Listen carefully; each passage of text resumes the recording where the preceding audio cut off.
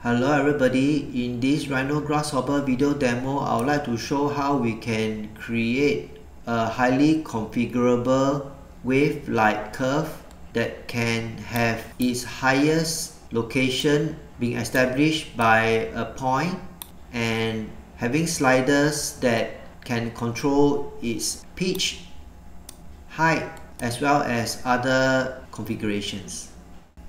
Okay, let's start. Let's begin by creating a row of points. I'm going to use range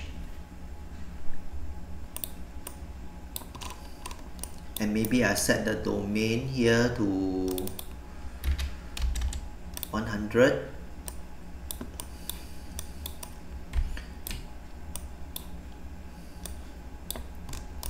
Okay, I'm going to use the construct point to generate the points on Rhino.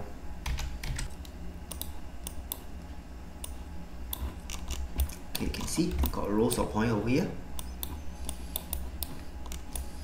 The next thing I need to do is to create a central location that will be used to control the height of the wave pattern.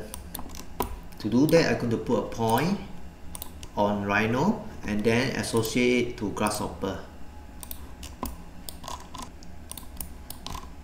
Right mouse click, set one point, okay? And I'm going to call this the central location.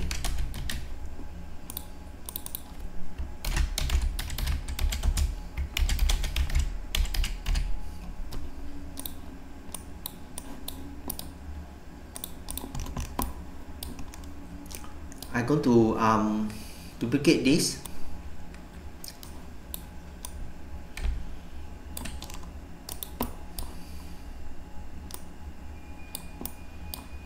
I guess I can keep the steps the same.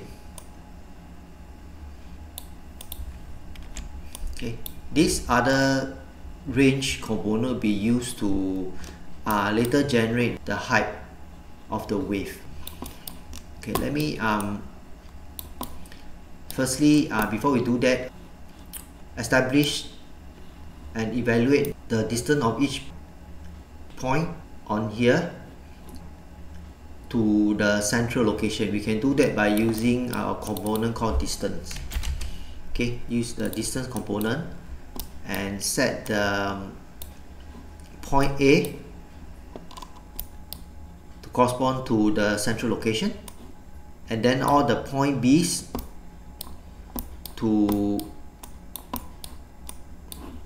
each point on the horizontal line here. Okay, so I'm going to connect this here, and if I were to put a panel, you'll see that whole list of distance has been generated. Now I'm going to create the initial wave. Okay, to do that I have to use the sine component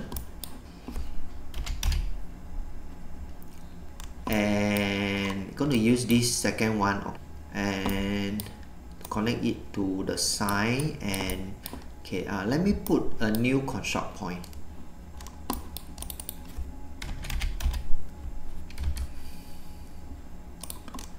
Just to give you an overview of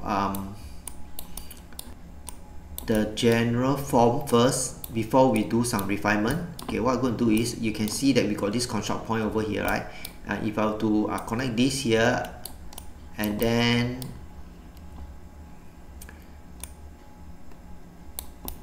connect this, you can see the general sine wave. If I have to put a curve, NURBS curve, you can see that we get the general sine wave here. However, you notice that this general sine wave is not in any way being controlled by this central location. So we want to add some kind of association to control the central location. Okay, this part might get a bit confusing, so bear with me if I take a longer time to trigger this aspect. So what I'm going to do is actually to use this distance to multiply to the new construct point. Can you see over here we got something like that, right? So if I were to you can see we got some distance over here. If I get this distance to multiply with this, we sort of like get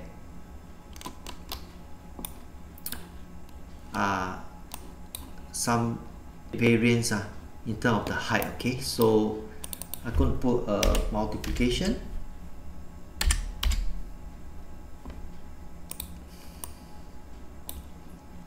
Connect this, let's say to this, and then connect this to here. Yeah, you can see that we get like this kind of shape. And if I were to move this, you can see that I'm controlling the height. This part will be the lowest point. Later we're going to do in such a way that this part is the highest point and these are the lowest point. Okay.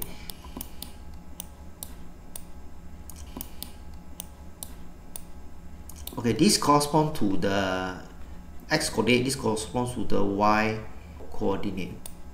Okay, so if I were to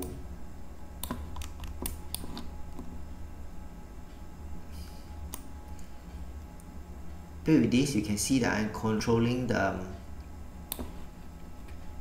pitch of the wave. This one controls the accuracy or the density of the points. Okay, so I'm going to set this a bit higher.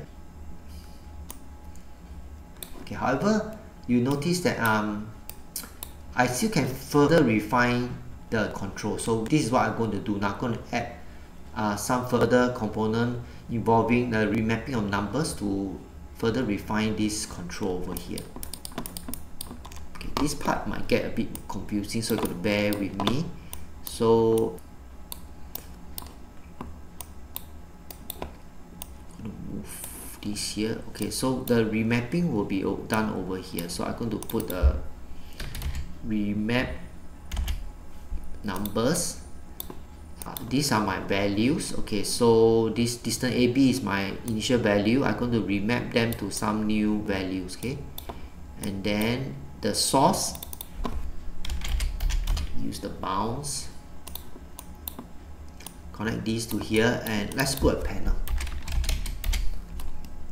Okay, you see that now this is the bounds. Okay, this is the shortest distance, this is the longest distance of the whole list of distances. Okay, can connect this here, and then I'm going to remap to a new target domain of numbers. I'm going to use something called the construct domain.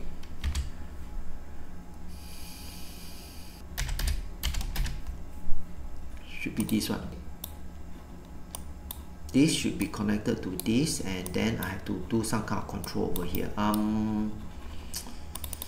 Let's set to -3 to, let's say, 10.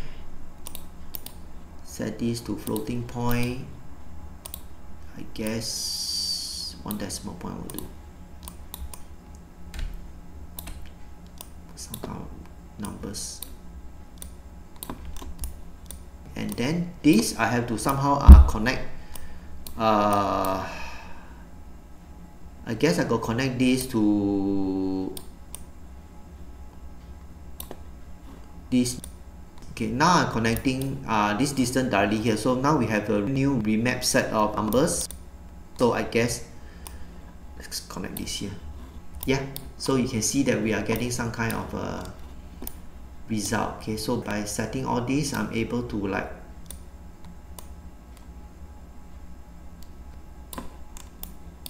do some kind of control.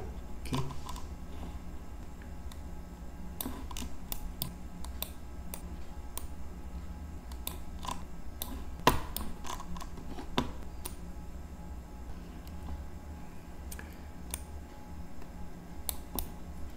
I can control the pitch by using this value.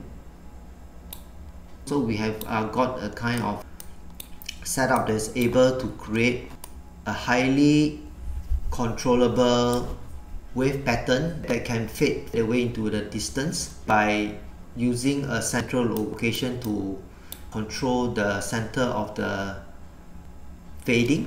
Okay, yeah.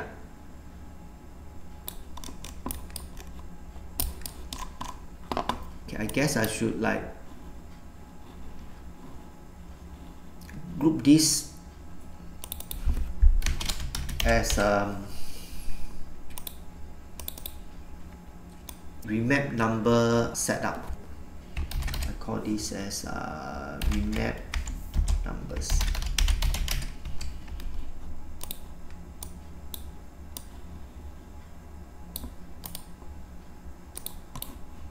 Okay, with that I come to the end of this demo.